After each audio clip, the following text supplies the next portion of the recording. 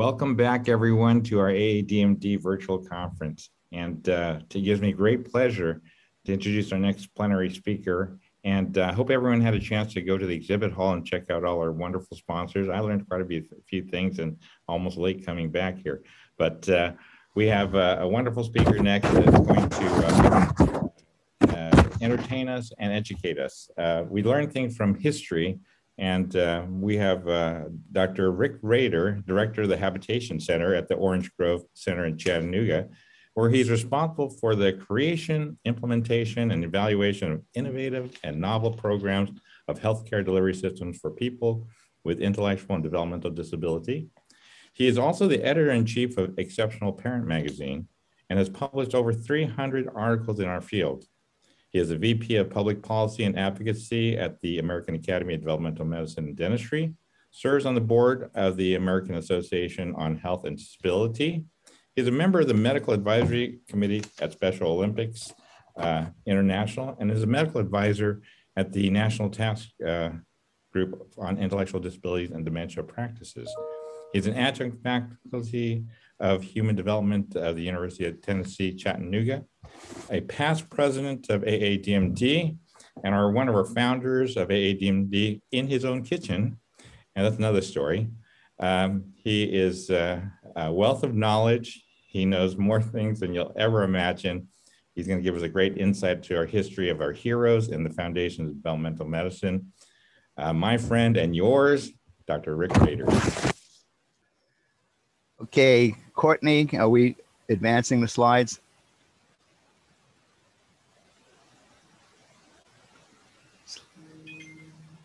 Okay. Okay, so much for technology.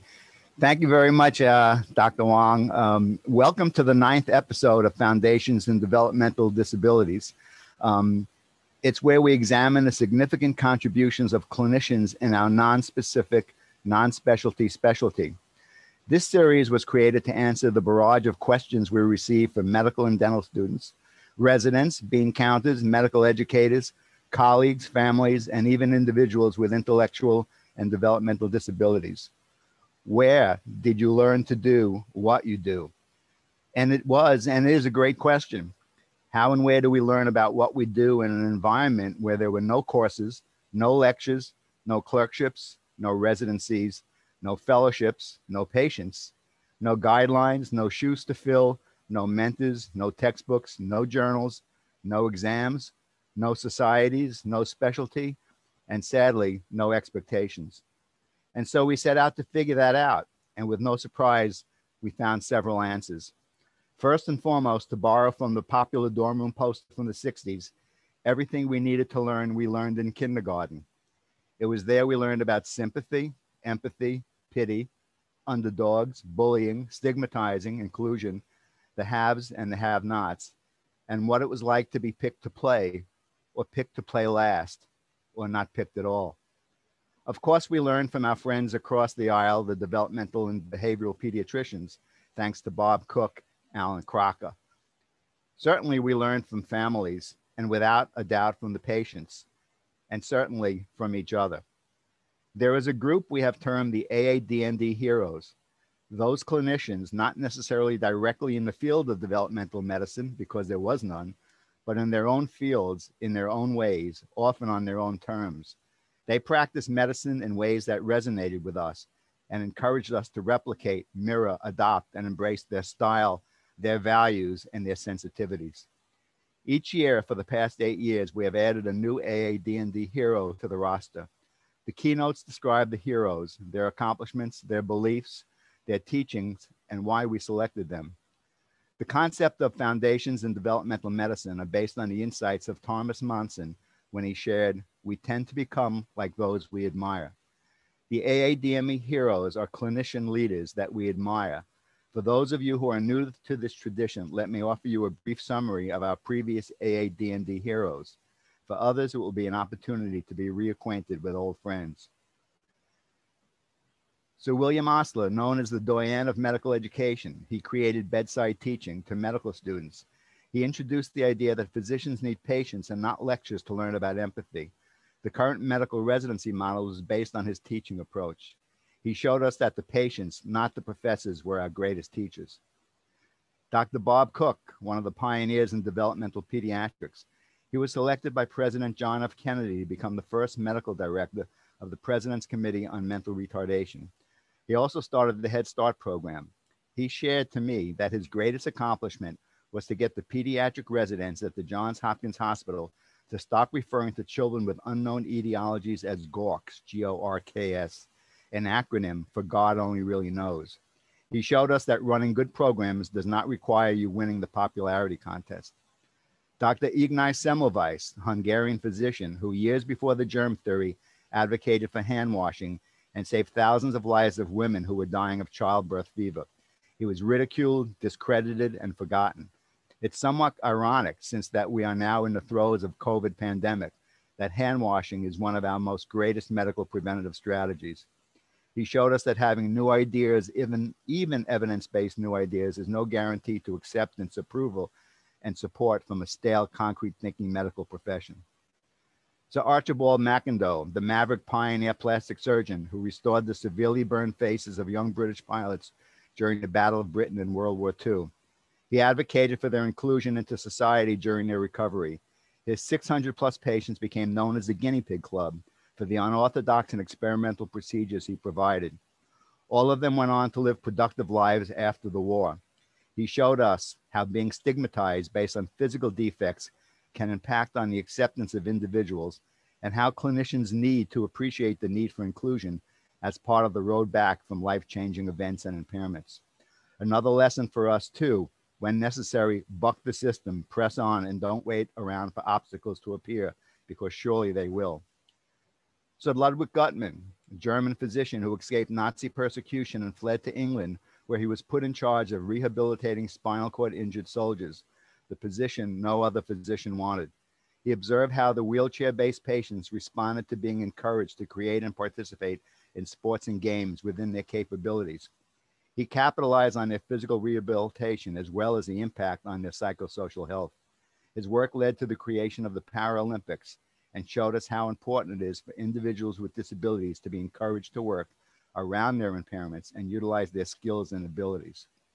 Sir Frederick Treves, the British surgeon who was the physician to Joseph Merrick, known as the Elephant Man. He promoted the idea that in addition to medical care, stigmatized patients need socialization, inclusion, dignity, and certainly acceptance. He showed us that not only the patients needed to feel valued by society, but society reaped the benefits by offering acceptance and inclusion. Dr. Albert Schweitzer, a remarkable icon of dedication, service, and champion of the underserved. A talented musician, he gave up his career to set up a medical clinic in remote Africa. He trained many healthcare professionals in how to succeed with limited resources. He promoted the concept of the sanctity of life. He showed clinicians the need for both giving and receiving. Schweitzer has influenced countless physicians, nurses, and other healthcare professionals how serving the underserved can empower them and fortify their personal and professional persona. Last year's AADM Hero was a milestone for the AADMD as we welcomed the first female physician into the so-called Boys Club. Dr. Virginia Apgar was not only an advocate for neonatal care, but created a score that monitored the health status of newborns, and with it, the clinical approach to ensuring their safety and survival. She literally created the specialty of clinical neonatology, advanced the science of anesthesiology, reduced infant mortality by leaps and bounds, and went on to a distinguished career as the medical director of the March of Dimes, as well as a pioneer in promoting vaccinations. Her legacy was best described by a famous physician who said, "Every baby born in a modern hospital anywhere in the world is looked at first through the eyes of Virginia Apgar. She earned her place as an AADME hero." While there is an abundance of medical icons that have contributed to the foundations of developmental medicine, I decided to go out on a limb for this year's profile. It gives me great pleasure to present Marcus Welby, MD. The reason why this is an out-of-the-box selection is because Dr. Welby is not a real doctor. In fact, he's not a real-life person, period. Marcus Welby was the character of a TV hit show that ran from 1969 to 1976. What possible contribution to the way we understand, perceive, and evolve the specialty of developmental medicine could a fictitious Hollywood-created TV character have on how we teach, mentor, and encourage clinicians to treat patients with intellectual and developmental disabilities. Like all of our past AADMD heroes, his contribution is by being a role model, by his behavior, by his attitudes, his empathy, his problem solving, and his understanding of the novel, different, and unique ways that illness, disabilities, impairment, and pain affect and impact the lives of individuals. Let me give you a plug to the significance of TV doctors and how they have influenced our view on the doctor-patient relationship. From the early days of television, the public has been captivated by an abundance of drama series featuring physicians. Since the early 1950s, there have been over 100 TV doctor shows with several hundred different doctors appearing in millions of homes each week. These doctors help form our impressions about the nature of physicians. They influence our feelings about how we wanted doctors to treat us, what we could expect from the best ones, how to rate their bedside manner and their humanity, and of course their skills, knowledge, and competence, as well as their limitations and frailties. Of particular significance is that they motivated and influenced generations of young people who thought, hey, I want to be a doctor. While most of you were not alive to watch Marcus Welby, MD, many of you probably were familiar perhaps with reruns of more contemporary shows like Grey's Anatomy, ER House, MASH, St. Elsewhere, Doggy Howser, MD, Chicago Med, The Resident, The Nick, and The Good Doctor. Of course, we're still waiting for a new series to be called DD Docs, and maybe that will happen. Marcus Welby, MD, aired on ABC for 7 seasons from September 1969 until 1960 with Robert Young in the title role. Okay. A star on the silver screen and best known for his role as Jim Anderson on Father Knows Best, the 62-year-old returned to television after a 7-year retirement to play Welby. The plot of the hour-long weekly series revolved around the medical cases of Dr. Marcus Welby, MD, a kind-hearted family doctor who ran his office out of his home in Santa Monica, California, and was associated with our family practice center at Lang Memorial Hospital. Welby had an old-school work ethic and treated his patients with respect. After suffering a mild coronary, Welby hired a younger associate, Dr. Stephen Kiley, James Brolin, to help him with his workload. Unlike the conservative Welby, Dr. Kiley was a handsome ladies' man who rode his motorcycle to make house calls. It's not working. Although a generation gap existed between Kiley and Welby, the two doctors shared the same patient-centered care approach. Much of the appeal of the program surfaced in the way that Welby treated his patients. In 1965, President Lyndon B. Johnson signed the Medicare bill, raising many questions about the degree and quality of health care offered in the United States. Americans worried. Dr. Rader, I'm so sorry. If you just click in the box, you should be able to control the slides again. Which box? Just click anywhere on your presentation, like there you go. You're controlling it now. Sorry about that. Okay, great. So much of the appeal of the program surfaced on the way that Welby treated his patients.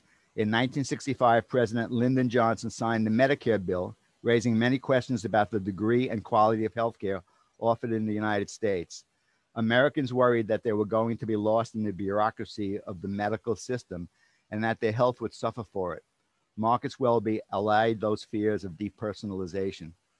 Although Dr. Welby was supposed to be a general practitioner, he treated much more than the common cold. The program spearheaded medical issues that raised social, moral, and ethical questions.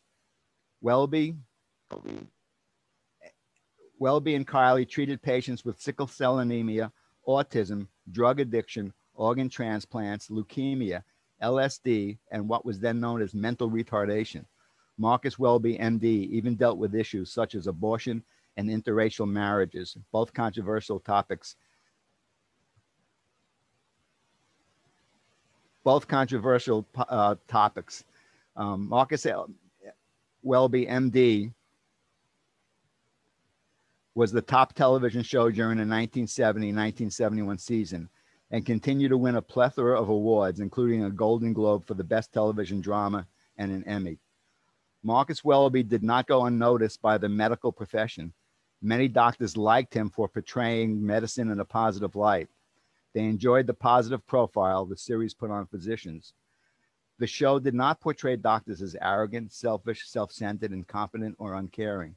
On the other hand, many physicians disliked Welby in the show because they felt he was setting them up for failure, for not being able to meet their expectations of their patients.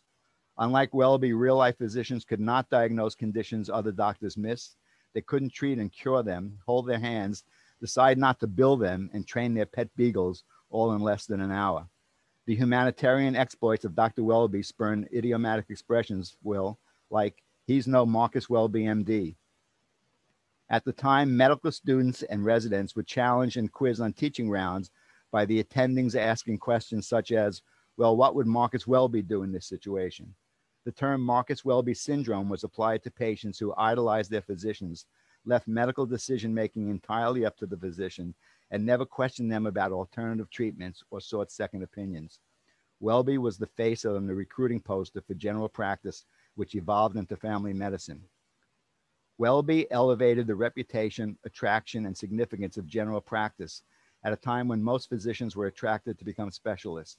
While the American Academy of Family Practice was established in 1947, it wasn't until 1969 that the American Board of Medical Specialties approved family practice as a new specialty. It took 22 years for general practice to be recognized as a specialty and as a reason for going into medicine.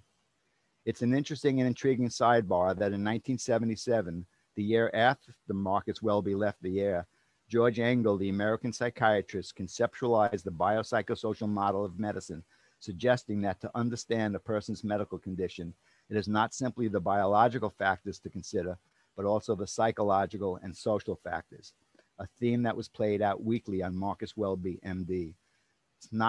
It's not a coincidence, perhaps, that George Engel spent his career at the University of Rochester, and maybe he learned a thing or two from our own Dr. Sulkus. The show had won more than 30 awards from medical groups, including several specialty societies, and Young was consistently asked to address physicians' meetings. At the 1971 convention of the AAFP, the star Robert Young was not only a speaker, but clearly the hero of the meeting. He was pursued by the attendees seeking autographs to display in their office. Here is what a physician critic reported in an article in 1972. When eagle-eyed Welby notices that a retarded girl reverses some of her letters, he suspects the diagnosis of dyslexia is secondary to brain damage, has his hunch confirmed by a specialist, and refers the patient to a Center for Learning Disabilities. Welby says, training may not make her normal, but it will allow her to reach her fullest potential. Pretty potent stuff from a GP in the early 70s. Hopefully we can forgive him for remarking, training may not make her normal. Another physician who watched the show reported in a journal, quote, there was a lovely episode last year about a retarded child in a migrant Okie family. Kylie, the protege hired by Welby, discovers that the child is deaf, probably not retarded. The child's father has rejected the child and refuses to let him go for a treatment clinic despite his wife's pleas. The mother persists and in a beautiful scene communicates with her son for the first time. The child is wearing space-age earphones to magnify every sound. The mother sings a folk lullaby. The father softens, begins to cooperate in the long process of teaching the child to speak. His own bitterness is explained as stemming in part from guilt about his son's condition, in part from the hopes he had had from his own illiterate father that someday the family would achieve education. As most physicians wish, they could not only successfully treat the disease, but also reconnect family ties, provide hope for the future, and do it in 48 minutes and 50 seconds. Physicians at the time were surveyed and confessed that they were influenced by watching the show. Interestingly enough, was that they wanted their own physicians to treat them like Welby and were motivated to treat their patients more Welby-like too. One physician critic remarked that Marcus Welby was a fantasy. He said, the way Welby carries on, you'd think he had nothing to do but take care of one patient a day. That was the commonest criticism of the show by doctors. The critics went on to say, Welby and Kylie seem to be running a two-man intensive care unit in which they not only attend to their patients' medical problems, but take them to the ball games, serve them elaborate dinners, stop by their jobs, and attend their weddings. Americans now expected their doctors to drive them to the hospital, adjust the oxygen, sit with them through the night, and stand by in the operating room for 3 hours when the surgeon does his magic. The reality is that I know a lot of AADMD colleagues who treat individuals with IDDD and their families often do those things. And maybe that's part of the joy of working with our population. Developmental medicine not only encourages well-being like relationships, it's part of the attraction. It's one of the rewards that continuously provide a return on the investment, an investment of our time, our energy, curiosity, our training, our advocacy, and our commitment. Being Marcus Welby, MD, at any time would be taxing, challenging, and obstacle-filled. But being Marcus Welby, MD, in the current climate of medical practice might be a pipe dream, but embracing elements of his style is worth the pursuit. Even spending 48 minutes and 50 seconds with a single patient is a challenge. Throw in the realities of our patients, realities that would challenge a team of Hollywood scriptwriters who would have been instructed to incorporate what we deal with: behavioral, sensory, communication, mobility, psychiatric, emotional, cognitive, and immune deficits, and see how Welby would stack up before the last commercial break. The clinicians of the AADMD pride themselves not always on achieving success, because it's typically elusive, but pride themselves by coming back for more, coming back with new enthusiasm, new ideas, new approaches, new knowledge, new collaborations, new resources, and new hopes. While people with disabilities have become more common on television in recent years, the largest population of them were historically seen on medical dramas. Research shows that media are more effective at formulating stereotypes about groups when audiences' exposure to that group is limited. While Marcus Welby, MD, Ben Casey, and Dr. Kildare reflected how we wanted our own personal physicians to take care of, what about today's television docs? How do they stack up? We research episodes of ER, Grey's Anatomy, and House MD, and examine how interactions between patients and physicians are portrayed by these TV docs. The study looked at certain factors when examining interactions, including empathy, eye contact, active listening, courtesy, humor, social and casual conversations, self-disclosure, and cultural respectfulness. Results show that television physicians engage in many patient-centered communication behaviors such as active listening, information exchange, immediacy behaviors, and cultural respectfulness. On the other hand, they rarely engage in some other important behaviors also considered patient-centered, such as helping patients navigate the healthcare system by removing obstacles they may face in accessing or receiving treatment, patient education, and supported decision-making. The purpose of most episodes of Marcus Welby, MD, was not to illustrate the clinical aspects of a particular disease or its treatment. Most of the stories were about how disease affects people and how a wise and caring physician can help his patients, even in situations where there is no cure to be offered. Okay, so let's not forget that this was TV drama at its heights. There was one episode where Welby used a car battery to deliver a shock to a patient's heart. Hollywood at its best. But let's not forget that defibrillation and cardioversion were relatively new inventions. It's obvious that doctors in 1969 had less advanced tests and treatments to offer their patients than we have today. But the ironic thing is that Marcus Welby's patients got a lot more in a way because of his exceptional personal involvement, his passion and courage. In that sense, the shows are totally refreshing. Medicine today, with its focus on guidelines and measurable data, has become a rather faceless bureaucracy, with physicians being forced to become technicians and autocrats. 52 years after the first season of Marcus Welby, MD, there are lessons we have to learn or be reminded of. Let's look at the qualities parents look for in a physician to treat their children with special healthcare needs. And when I say children, that's children of all ages, including seniors with intellectual disabilities. We now have parents in their 80s and their children with IDDD are in their 60s. So a physician who sees past the disability was one of the first things that the parents noted. They look for providers who interact well with their child. A tuned-in doctor can sense when the patient feels well and when he doesn't. Medical recommendations are often better because they aren't based on the diagnosis alone. They also look for a physician with good bedside manner. Patients obviously want to communicate with the physician, as do parents, but once the exam begins, the conversation should shift from physician to parent to the physician and patient, despite any doubts in the patient's communicative abilities. They want a physician who is readily available. With respect for the physician's time, parents also need the physician to respond with requests for prescriptions or a letter of medical necessity to order equipment. Sometimes parents forget to ask questions at an office visit. They need a physician who is available for follow-up. They want a physician who is open-minded. The art of healing comes from nature, not from the physician. Therefore, the physician must start from nature with an open mind. Parents are always brainstorming, researching, reading, and finding new types of therapy. They are not second-guessing the doctor when they bring these out-of-the-box ideas to light. They are simply advocating for their children, and they need an open-minded doc to at least listen. They want a physician who shares their joy. Patients with special healthcare needs do not typically have recognizable or timely accomplishments. When parents share these milestones with the doctor, they want the physician to acknowledge, celebrate, and show encouragement and joy for the advancement, even if it's minuscule. So what are we learning from Dr. Welby? What exactly are the contributions of Dr. Marcus Welby to the foundations of developmental medicine that would make him worthy of being admitted to the class of 2021?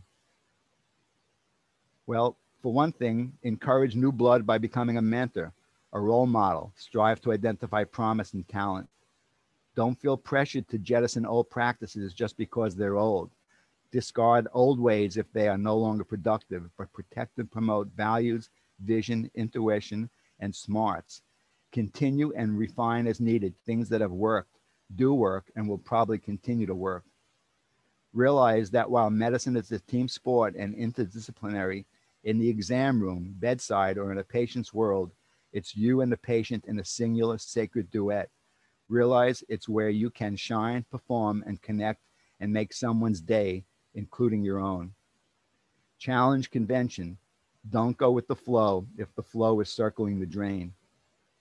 By your actions, attitudes, and acceptance, leave the patient thinking that he or she was the only patient you saw that day. Understand that there is always something to offer, even though you had hoped to offer more. When shaving or applying lipstick in the morning, look in the mirror and repeat the words of Francis Welby Peabody, the Harvard physician who in 1927 said, "One of the essential qualities of the clinician is an interest in humanity, for the secret of the care of the patient is in caring for the patient." And certainly when you can, be a star on your own TV show. And so on behalf of the members and the board of the AADMD, it gives me great pleasure to install Marcus Welby, MD, as a bona fide AADMD hero. While his practice might have been limited to TV and a Hollywood soundstage, his approach to patients, his empathy, and his interest in understanding the meaning and burden of disease and disability and its impact on both the patient and the physician, we welcome Marcus Welby, MD, as our newest inductee to the revered AADMD Heroes community. Stay tuned for next year's Foundations in Developmental Medicine, and if you have anyone that you wish to nominate as an AADMD hero, please let me know. Thank you and enjoy the conference. Thank you, Dr. Rader. You never surprise me at what you come up with and the detail and the information. I never thought the Dr. Welby that way, but you are my Dr. Welby. You are Marcus Welby in my eyes. Thank you for all you do, and you are the mentor for me and healthcare. So wonderful, wonderful presentation. Thank you, Dr. Rader. My pleasure. Okay.